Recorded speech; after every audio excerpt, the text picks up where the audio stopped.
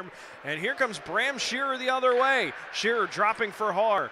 Haar into the high slot, dangling around, backdoor chance shot, they score!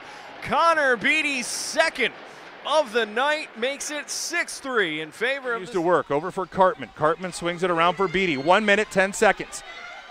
2-2, Beatty out front, backhands it, goal! Connor Beatty makes it 3-2. Past Joe Mishak. Mishak fighting for it at the center line. Beatty will get it back and brings into the zone. Beatty with a shot, he scores!